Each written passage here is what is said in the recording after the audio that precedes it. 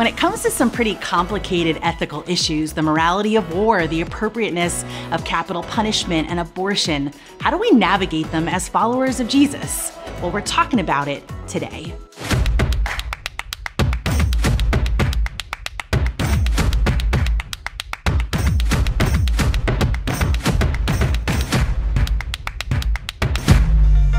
Everyone, my name is Emily and I'm the pastor of Epic Online, and welcome to Epic Everywhere, practical teaching to help you grow in your faith no matter where you are on your spiritual journey. And a special welcome to anyone who's hanging out with us for the first time. Welcome! It's a big deal that you're hanging out with us today, and to thank you for being here, we've got a free gift that we want to hook you up with. So we'll tell you how to snag yours and how to get connected around here in just a moment. Well, today we're finishing up a series that we've been in called Tough Talks, Conversations Worth Having. It's been full of hard conversations, but ones that have been really important for me personally. They've continued to deepen my faith, and I hope they have yours as well. So we'll wrap that series up today. And just a heads up to parents, if you happen to have little ears in the room, today's content is designed for adults, so just an FYI on that. Well, whether you're hanging out with us today for the first time or you've been part of Epic for a while, something that we want for everyone here is to get connected. It's really a vital part of our faith, and let's face it, as human beings, it just feels good to know others and to be known ourselves. So every time that you join us for church, we invite you to text in. To text in today, you can scan the QR code on the screen, or you can text to 215-999-8575. You can text the word "here." When you text in, then, it goes ahead and marks that you were here with us today, and it also gives you access to the Hub. The Hub is something that we created so you can have everything that you need in one spot. You'll see at the top of the Hub, there's a spot where you can share a prayer request. Each week, we actually get the opportunity to pray over each and every person who drops a prayer request. So let us know how we can pray for you today. You'll also see a spot on the Hub where you can give. We have a vision to see every person in the city follow Jesus. That's really what our name Epic stands for, because Jesus is the only one with the power to change the human heart. We want that for everyone because every person matters. So when you give, you're not just honoring God with your finances, you're fueling our mission to reach every person in the city. So I want to invite you to give today. Again, you can do that right on the Hub. And for any of you who are new, when you text in for the first time, we want to go ahead and mail you a free t-shirt. Let's go! Just to say thanks for being here. And guess what the t-shirt says? Every person in the city. So text in and get your tee and rep Epic in your neighborhood today. Well, for some of you, you're mourning the end of summer. The idea of not being down the shore, it's absolutely devastating. For others of you, you're already consuming your pumpkin spice lattes, you've got your hoodies on deck, and you cannot wait for fall to arrive. And I gotta admit, I'm definitely on that same boat. Fall happens to be my most favorite time of the year. And not just because I love me some hoodie weather, it's also because we have a ton of great things going down as a church. Like what, you ask? Well, next Sunday, sign-ups open for our fall group semester. And then in 2 weeks, we get to start a new series called Work Flow. It's all about how our faith intersects with the work that we do and how we do it. That whole series is gonna really be an amazing opportunity for us to invite our coworkers to church. Let's face it, we spend more time with our coworkers than we do our own families in some cases. So invite them to join you so that you guys can get better together. The content is gonna be meaningful and encouraging, and we hope to see you there. And in the coming weeks, we'll be talking more about some other good things to come in the fall, good things ahead. Well, speaking of good things ahead, the time has come for today's message, so let's get to it.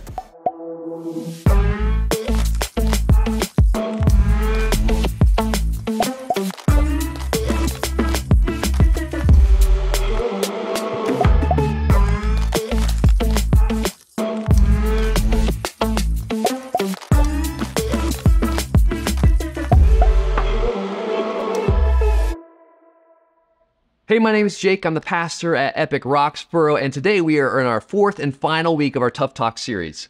If you've been here for the other weeks in our series, let me just say congratulations on making it through some really difficult topics. They've probably been uncomfortable and challenging at times. I'm pretty sure that we haven't always used the perfect words or covered all of the perfect content. But even if that's the case, like our prayer and our hope is that these discussions has helped you really think about some difficult issues from a biblical perspective. And for followers of Jesus, that really needs to be our starting point. Although it doesn't always provide neat and tidy answers whenever we look at Scripture, at least make sure that we get off on the right foot, and that's important. Well, before we jump into this week's talk, which is about issues related to the value of human life, I want to share something that someone told me a number of years ago that's been really helpful for me when I interact with people with different opinions. And that's this: everything that people do makes sense to them. Now, this is a super simple statement, maybe even insultingly simple. But when we remind ourselves of this truth, it can help us change our disposition from anger to curiosity. When someone does something or has a belief that you think no rational person could do or have, instead of automatically labeling them as an idiot, ask yourself, and then maybe them, how did you arrive at this conclusion? Because somehow or another, they've concluded their action or belief was reasonable. It might be because of different set of values. It might be because of incomplete or inaccurate information. And sometimes it actually be because they don't think rationally. Or, and I know this is always our last potential option, we might actually be wrong. Tough to believe, but I know. But before we can just jump to the conclusion that anyone who disagrees with us is irrational, let's first try and understand their perspective, because everything that people do makes sense to them. Well, for example, I live in Roxborough, and every time I drive down Henry Avenue or right around Walnut Lane, I see a sizable line outside of Del Sandro Steaks. Rain or shine, there are always people there waiting for their cheesesteaks. Now, for those of us from Philly know that we have a variety of options when it comes to grabbing a steak sandwich, and some of us are pretty passionate about which one is the best. Del Sandro's is a popular pick. After all, it is Jimmy Kimmel's favorite. But right across the street is another option, and that is Chubby's, which actually Charles Barkley frequents. Now, I know that listening to this talk, there are people who would really vigorously argue for both of those options, and neither of them are irrational cheesesteak connoisseurs. They just have different things they value and possibly incomplete or inaccurate information. For example, some people prefer their cheesesteaks with the steak chopped up a little smaller. Others prefer like little bigger pieces of steak. Their preferences on seasoning, their preferences on how the onions are cut. These are differences in their values and how they define the optimal cheesesteak. Now, someone might be at a party and they have a Del Sandro's steak and they decide they definitely go there if they have the opportunity. But they might have wrong or incomplete information. In their minds, they might be picturing going into Del Sandro's, sitting down, having a cheesesteak and some fries. But when they arrive at Del Sandro's, they realize that they don't sell fries. And they can't sit down inside. And they only take cash. They don't take cards. And all of a sudden, that person can't imagine why someone would stand outside in the rain for that option, because now they have more complete information. At the same time, someone might drive by Del Sandro's and see this big line outside and think, man, I'd much rather eat at Chubby's, go inside, sit down in the air conditioning, get some fries. Those guys are crazy. But then they actually try Del Sandro's cheesesteak, and they fall in love. And they decide it's definitely worth any inconvenience because now they have more complete information. It's a pretty inconsequential example, but it makes the point that people often arrive at different conclusions simply because they're operating from a different set of values or because they have incomplete or incorrect information. That's why our views and perspectives change over time, because our values and the information that we have, our experience, they morph over time. I can definitely say that my views have shifted over the years on some things. Some things I'm more clear on. Some things I'm just not as certain about. We're all a work in progress. So as we engage around these topics related to the value of life, let's try to be aware of the values that have shaped the different perspectives we've taken up to this point and the information we've used to reach our conclusions. Now, as we've done in the previous weeks of this series, we're going to be using Scripture as the guide for our worldview and for the basis of our values. That said, I realize, and I'm so grateful that we have people with us who aren't sure they align with a biblical perspective, or are pretty sure that they don't. If that's you, thanks so much for joining us. And I just want to say how much I admire your courage and your intellectual curiosity to listen to a perspective that would be easy for you to dismiss without consideration. Now, I really hope that what you hear is helpful for you as you formulate your beliefs around these difficult topics. Okay, so for Christians, one of the foundational principles in Scripture that is central to this discussion is that humans have unique value because we are created in the image of God. They're created to reflect Him and His character. Puppies and ponies and porcupines all have value, but Scripture teaches that God has set humans apart from the rest of creation. We see this in the very first chapter of the Bible, which describes the creation. After God has created the earth and the moon and the stars, He creates plants and animals. He then concludes by creating the prize of His creation. Let's read this. It says, "Then God said, 'Let us make mankind in our image, in our likeness, so that they may rule over the fish in the sea and the birds in the sky, over the livestock and all the wild animals, and over all the creatures that move along the ground.' So God created mankind in His own image. In the image of God, He created them, male and female, He created them." So only humans have been created in the image of God, which means that in simplest terms that we are created to reflect what God is like because of our relationship with Him. We have a unique capacity to exhibit the qualities of God that other creatures don't have. This idea that humans are made in the image of God is super important for Christians. It establishes not only our value, but also our purpose. We were created so that we would know and reflect what God is like. And it's this intrinsic value ascribed by God that informs our basis for protecting human life. To take an innocent life is an egregious thing. In Genesis chapter 9, God is giving instructions to Noah, and He includes some pretty strong language. He says, "And for your lifeblood, I will surely demand an accounting. I will demand an accounting from every animal, and from each human being too, I will demand an accounting for the life of another human being. Whoever sheds human blood, by humans shall their blood be shed. For in the image of God, God has made mankind." God couldn't be more clear. All human life has value, immense value, because we have been made in the image of God. It's not because of other characteristics that we have or because of certain things that we've accomplished. We all have inherent value as humans from God simply because He made us in His image. Whether or not we believe this has huge practical implications, because those who believe that we came about through random chance and therefore have no intrinsic value, well, they need to come with an alternative reason to give value to human beings. This is sometimes called the performance view, where cognitive function like self-awareness or intellect or some other baseline ability is a requirement for a person to have value. And man, this is such a slippery slope. For example, if you choose some intellectual level to provide value to a person, then if you have a handicapped person and there's an animal that has more intellectual ability, then you'd have to value that animal more than the human. Or even among humans, if there's one human that has more intellect than another human, you would say that that person has more value because they have more intellect. That's simply not true. Or, as has tragically been the case throughout history, some other attribute like skin color or ethnic background has been arbitrarily selected to confer value on some humans over others. We can see the influence of the Christian worldview in the Declaration of Independence, which famously states, "We hold these truths to be self-evident, that all men are created equal, that they are endowed by their Creator with certain unalienable rights, that among these are life, liberty, and the pursuit of happiness." To be clear, I'm not making any statements about America being a Christian nation or that the founding fathers were all Christians, nothing like that. I'm simply saying that their appeal to the equality of all people and their endowment with unalienable rights is due to the intrinsic value that we've been given from our Creator God. Many times during the American abolitionist movement, Abraham Lincoln appealed to these same self-evident truths that God has created all people as he pushed back against the evils of slavery. And Dr. Martin Luther King Jr., as he led in the civil rights movement, built his case for the equality of all people on the principle that we are made in the image of God. He said this, he said, "The whole concept of the imago Dei, as it's expressed in Latin, the image of God, is the idea that all men have something within them that God injected. Not that they have substantial unity with God, but that every man has a capacity to have fellowship with God.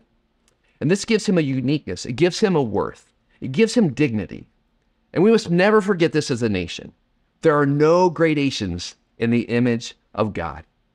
Every man, from a treble white to a base black, is significant on God's keyboard, precisely because every man is made in the image of God. The doctrine that we are made in the image of God is as old as history. And whenever people have not held that principle, heartache and evil have always followed. And that's an immovable pillar that we must always keep in mind as we wrestle with these difficult issues regarding the value of life. And the message that God attributes great worth to mankind is a thread that we see all throughout the scriptures. John 3:16, the most famous verse in the Bible, tells us that God loved us so much, that he wanted so badly for our relationship with him to be restored, that he sent his son Jesus to come and to suffer and die in our place. And so if the value of something is defined by how much someone's willing to give to it, then God could not have given us a more clear message of how much he loves people. In his famous Sermon on the Mount, Jesus tells us that we shouldn't ever worry because after all, God cares for the sparrows. And he says, you are worth so much more than sparrows. You can trust me. I care about you. God has endowed each of us with great worth. So with that truth in place, and with the sixth commandment, you shall not murder, familiar to many of us, I think it's safe to say that we know it's morally wrong to kill an innocent person because all humans were created in the image of God. And that's our basis for knowing that the racist and bigoted speech and actions are always in conflict with the heart of God. But things become more complicated when we begin to consider people who maybe aren't so innocent. So what about a situation of war where violent people are attacking innocent people? Or what about the death penalty? Is that appropriate to punish the most heinous of crimes? And what about the issue of abortion and the debate over when a human life actually begins? It's no secret that there's a wide variety of perspectives on these difficult topics. Well, before we dive into these, I just want to acknowledge that for some of us, these topics remain on the level of philosophical discussion. We've never served in the military. We've never personally connected with someone who's facing the death penalty. We've never had an unplanned pregnancy or an abortion. We've never experienced the pain of a miscarriage. For those of us in that camp, as difficult as the questions are to answer, the exercise remains theoretical and somewhat at arm's length. But there's also a large number of us, perhaps probably the majority of us, for whom these discussions are intensely personal. We carry hurt and scars and memories related to one of these questions. If that's you, I know that hearing people throw around biblical passages and talking about different perspectives and analyzing them can feel detached from your living reality. Realizing how emotionally charged these discussions can be, I might ask you just give me grace as I try to present relevant scripture and provide tools for you and for each of us as we prayerfully consider how God would want us to approach and process these challenging topics. And our church leadership loves each person in our church, and we don't claim to have all the answers. But we do try to be faithful to present what we find in Scripture, as well as what we learn from science and philosophy, and to do that in as sensitively as a way as we can. And as a heads up, this is probably going to feel like a pretty academic approach. I'm not going to be telling a lot of stories or making an appeal to emotions.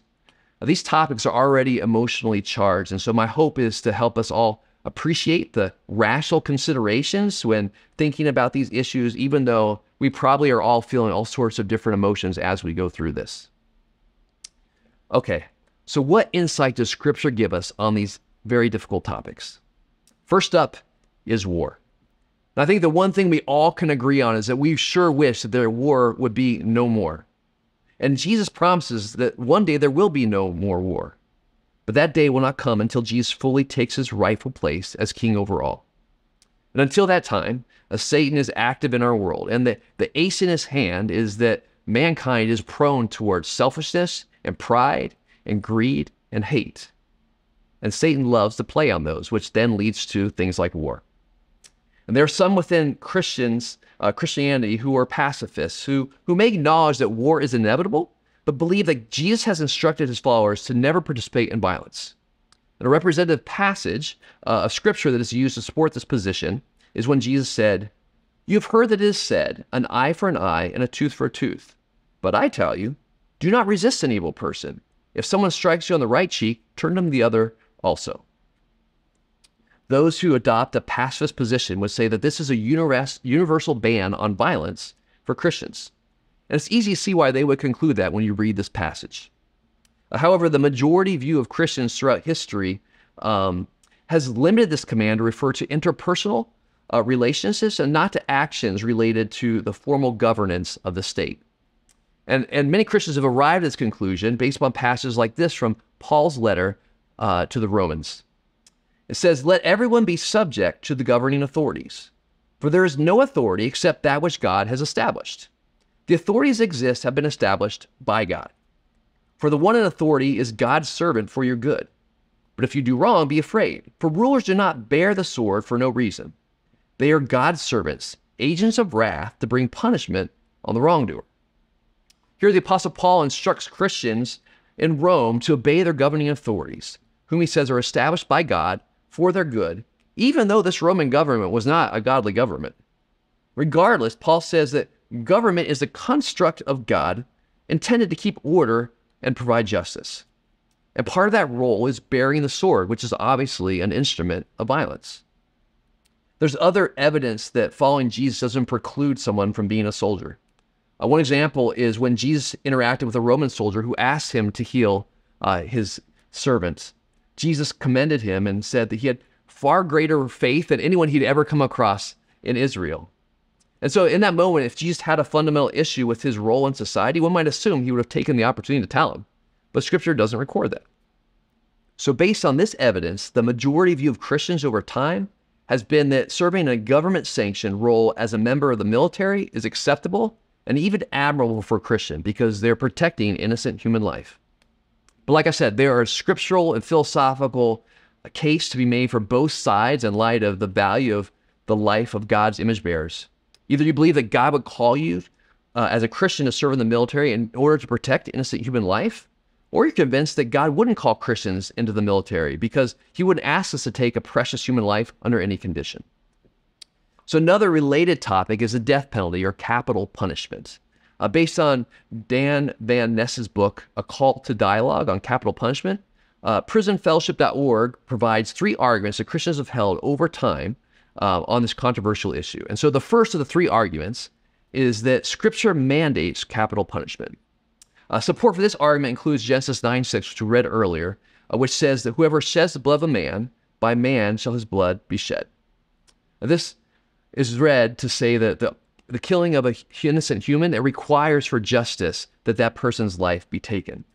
And since the law of Moses also dictates that a person should be killed if they murder someone, although it excludes an inadvertent killing, and since the Apostle Paul told Christians in Rome, like we just heard, that the government bears a sword for a good reason, well, some Christians conclude that, well, Scripture mandates the death penalty be taken for intentional murder.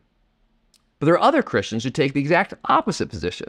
So argument 2 holds that Scripture prohibits capital punishment. Now, this position notes that Israel was a theocracy, a unique country that was governed by God. And when that theocratic state ceased to exist, then also these types of laws and types of practices also ceased to exist. Another approach for this argument is that Jesus' death on behalf of sinners eliminates the need for someone's blood to be shed in order to make up for murder, because Jesus' blood has already been shed. This group also points out that Jesus' teaching emphasizes forgiveness and a willingness to suffer rather than resisted by evil. And so they say this type of teaching kind of pushes us away from something like capital punishment. And that leads to the third and final argument that Christians have taken over time, and that's that Scripture doesn't mandate, it doesn't prohibit, but Scripture permits capital punishment. And so this position acknowledges the points of arguments 1 and 2, but arrives somewhere in the middle. It holds that the appropriateness of capital punishment that's expressed in Genesis 9 about taking a life if a life is taken. They say, yeah, that makes sense. But also points to examples of capital criminals that were not executed. People like Cain, like David, like Moses, which seem to provide room for not inflicting capital punishment, even when it could be justified. So as you can see, there's no clear consensus among Christians on this one. However, for those who believe that capital punishment is warranted, in some cases, well, Scripture dictates that it must be arrived at under specific conditions, such as there's a due process, there's certainty of guilt, and that the offense was intentional. Again, the inherent value of human life is central to any of these conclusions, whether ensuring that appropriate repercussions for murder reflect the value of the innocent victim, or to respect the intrinsic value of the life of the guilty party. Either way, that principle is held up. Well, the final issue to cover related to the value of life is abortion. Statistics tell us that nearly 1 in 4 women will have an abortion at some point in their life. And so most of us have either experienced an abortion personally or in close relationship with someone who has. And as we broach this deeply personal and sensitive topic, let me say up front that we're not going to land on a cut and dry answer. There are some things that our church leadership believes we all need to consider on this issue, specifically if you're a follower of Jesus. But we don't believe there's an explicit and direct addressing of abortion in Scripture. That said, there is relevant biblical, scientific, and philosophical evidence for us to look at, particularly around when the unborn are full humans that possess the image of God. As we've discussed throughout this talk, a core Christian belief is that the life of God's image bearers has immense value. And so it's incumbent upon Christians to determine when an embryo or a fetus or a baby reaches that point. So that's a question that we need to answer. When exactly does a new life become an image bearer of God? First, let's look to Scripture. And as I've said, the Bible doesn't explicitly give us that answer. There are some passages that have been used to indicate that God sees us as a person while we are still in the womb. The most famous of those passages is found in Psalm 139. For you created my inmost being. You knit me together in my mother's womb. I praise you because I am fearfully and wonderfully made. Your works are wonderful, I know that full well. My frame was not hidden from you when I was made in the secret place, when I was woven together in the depths of the earth. This is obviously not an excerpt from a medical journal. It's a song that is marveling at how completely God knows us. It's poetic, it's not scientific. But it seems to indicate that unborn babies are on God's mind, and that the psalmist David sees himself as a person while in the womb. He says that his frame was not hidden from God. Another interesting passage is Luke chapter 1, verses 39 to 45, which describes Mary, who was in the very early stages of pregnancy with Jesus. She wouldn't have even known that she was pregnant, except an angel came and told her. Well, she goes to see her relative, Elizabeth, who was about 6 months pregnant at the time with John the Baptist. We read this. It says, when Elizabeth heard Mary's greeting, the baby leaped in her womb, and Elizabeth was filled with the Holy Spirit. In a loud voice, she exclaimed, blessed are you among women, and blessed is the child you will bear. So John the Baptist in Elizabeth's womb responded strongly when Mary, who had Jesus inside of her for only a couple weeks, she came near. Again, we have to be careful about making sweeping assumptions. We're talking about how a highly important prophet interacts with the Son of God in utero. This is a very specific and unique situation. But as we do our best to try and infer what we can from Scripture, this could be seen as support that a fetus contains personhood from an early stage. So on the question of when exactly a newly formed life becomes an image bearer of God, the Bible doesn't seem to provide a cut and dry answer. There are some suppositions that we could draw based on these and other passages, but they're limited since there are potential secondary takeaways from portions of Scripture making a different primary point. And although scientific knowledge of reproduction was close to non-existent in biblical times, today we have actually a vast amount of knowledge on these things. And so it would be irresponsible for us to reach a conclusion on such an important topic without taking the medical community's input into account. And as it ends up, the medical community has known for a number of years that a human life begins at conception. In 1981, a U.S. Senate Judiciary Subcommittee heard expert testimony on when a human life begins. After hearing all the testimonies, a report was produced that issued the following conclusion. Physicians, biologists, and other scientists agree that conception marks the beginning of the life of a human being that is alive and is a member of the human species. There's overwhelming agreement on this point in countless medical, biological, and scientific writings. So scientists have reached a consensus on the question of when human life begins. It begins at conception. This is obviously an important finding that lends support to the idea that we become image bearers at the moment of conception. But the biblical concept of being an image bearer doesn't necessarily have a direct corollary in medical language, and there's arisen a new pairing of terms within this debate that in many ways has become the focus now that the start of human life has been clearly defined. And those terms are human being versus human person. Now, if that seems confusing to you, it's because it is. The start of a living human being is a medical determination that has been established as at conception. But the idea of personhood is a philosophical construct, and there's no general consensus on when that begins. There's two general schools of thought on this new concept of personhood. The first is that a human being is a human person. They're one and the same. You can't be a human being without being a human person. Like, that's impossible. That's one school of thought.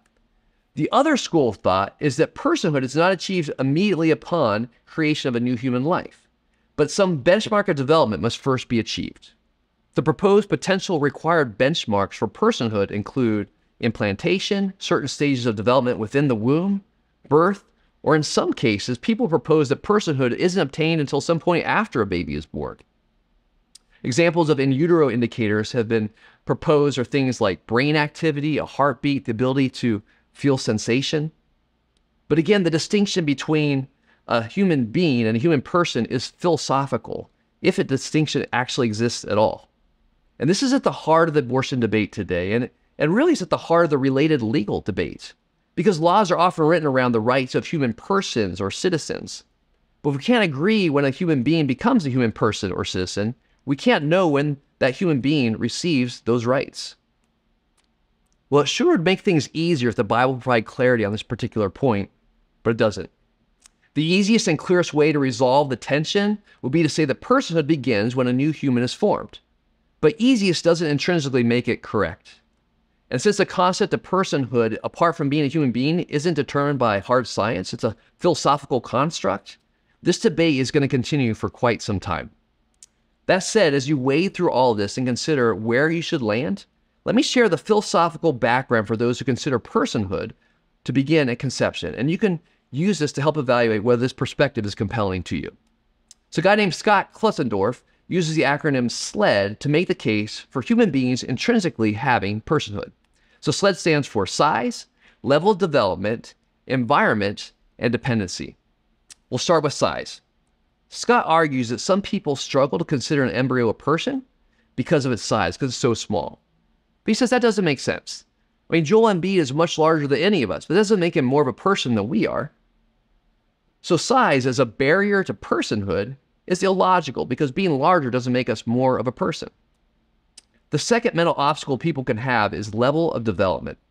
Since a 4-week-old that's an embryo still has a great deal of development to take place before it's ready to be born, some may feel hesitant to see it as a person.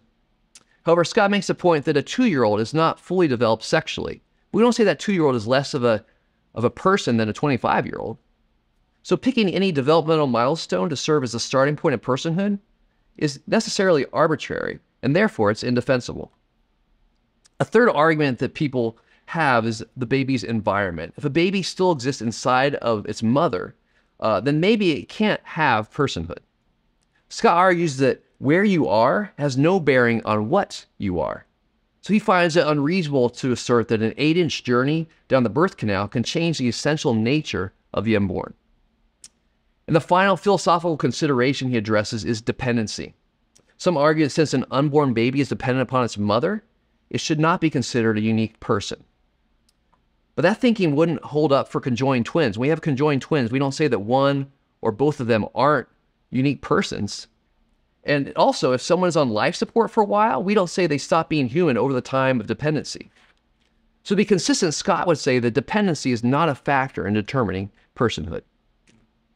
All right, we have covered a ton of ground, and along the way, we've considered relevant scripture, historical Christian perspectives, and pertinent scientific information for all these topics that we've covered, all while keeping in front of you the premise that for followers of Jesus, we need to remember the intrinsic value of all people as image bearers.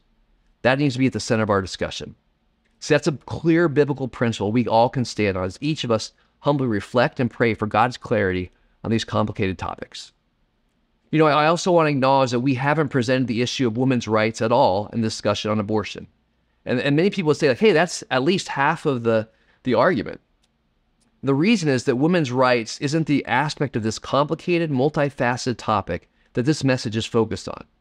We're focusing on the implications of people being God's image bearers on war, the death penalty, and abortion. Our church supports women and women's rights. So not talking about them today doesn't mean that we don't think that they're important. There are also other important related issues that the church should be invested in, like poverty, and adoption, foster care, support for single mothers, which are areas that we've been raising awareness on and providing support for to our community outreach partners throughout This Is Love this past month. And so we recognize that what we've talked about today is just one aspect of the issue. But the question we've tried to answer today, it kind of stands outside all of that. For Christians, when it comes to the issue of abortion, the first thing we need to reconcile is when a fertilized egg becomes an image bearer of God, because that's when Scripture becomes very clear about our obligation to it. If or when an embryo is not an image bearer, then there's a very different conversation to be had that honestly, I don't know that Scripture has much to say about. That becomes more of a political discussion, and with my pastor hat on, I'll take a pass on that. But given the gravity of what Scripture says about how we treat image bearers, we want to make sure that our church is aware and in tune with the latest science and the debate that currently revolves around personhood. It is not an easy topic, but it's far too important for us to be uninformed about. We can't just fall in line with whatever our political party affiliation is, because no political party is looking at this issue with the primary goal of being faithful to Scripture. And so, as followers of Jesus, we have a personal responsibility to seek God for ourselves on this topic, because ultimately, He's our authority. And finally, I just want to acknowledge again that this is an intensely personal and potentially painful topic for many people, and our choosing to have this conversation is not meant to bring guilt or shame or anything like that on anybody. If you're a military person who struggles with what you've done or what you've experienced, or you've experienced an abortion or trying to process all of this, and you could use someone to support you, please reach out to your location pastor or someone else within the church or anybody at all. Man, we want to pray with you. We want to listen to you. We want to help you find resources so they'd be helpful to you. You matter to God and you matter to us. And if you do have regrets, man, we want to remind you of the grace and love of Jesus. Through Him, you can know forgiveness and freedom from anything in our past, no matter what it is. God's love and His mercy are that big. Well, if you need it, go ahead and take a deep breath, because we have officially made it through all 4 weeks of our Tough Talk series. Thank you so much for hanging in there and being willing to think about and wrestle with some topics that really are difficult to process and get our arms around. They're complicated, they're multifaceted, they're emotionally charged. And I know, at least for me, 4 30-ish minute talks don't resolve all the tension. So as we have conversations and process all this in the days to come, let's listen to understand, let's share our stories, and let's really care for each other. And as you know, it's not like we've covered all the complicated issues that are out there. And so there will be tough talks in the future. But I'm grateful to be a part of a church that isn't scared to ask the hard questions, to prayerfully study Scripture, to find answers. And that's a place where we can love and respect each other as beloved image bearers of God, even when our humble pursuit of truth might lead us to different conclusions. So with that in mind, let me go ahead and pray for us. Father, Lord, I just thank you for a community of people where we can seek truth, we can seek understanding in the light of what you revealed to us, God, that we can have discussions, that we can hear each other's perspectives, learn about each other's experiences, and wrestle with these questions that aren't so cut and dry as we wish they were. Father, I want to pray for each person as they process this, God, that you just give them wisdom to think things through, that you give them clarity of thought. God, I pray against any guilt and any shame, anything that would make people shrink back from you or shrink back from these things, Lord. I pray that for those for whom this has been very difficult to think about and it's brought up memories, God, I pray that you would be a comfort to them. God, no matter where we're at with all these topics, God, we trust that you are with us, that you love us, Lord, that you give us grace every day. And Lord, as we try to process these things and try to understand your mind on them, God, just give us the help that we need to do that and the peace to know, Lord, that you're with us through it. So God, thank you. We love you. Help us to be people who are always full of grace, who are full of love, and who have a desire for your truth. In Jesus' name we pray. Amen. Again, thanks so much for being a part of this series, and I look forward to the Q&A session we'll have coming up here and getting back to you on your questions. I know that me and the other pastors will be glad to do that. And man, let's just keep getting better together, following Jesus. Thanks so much, Jake, for that message, and thanks to all of you for being here. If you have any questions that were stirred up today or in the past few weeks as a part of the series, that's a good thing. Church should be a place where we have questions and a place where we can seek guidance in those questions. So feel free to send those questions that you've had about the topics in this series through the Hub. You can text in to access the Hub through the information right on the screen. And be sure to join us this Wednesday, August 28th. We'll be hosting our Tough Talks Q&A at 7 p.m. at our Epic Roxborough location, where some of our pastors will be responding to those questions that you have throughout the series, so we can continue the conversation. We hope to see you guys there. Well, thanks so much for being here today. I hope to see all of you right back here next week.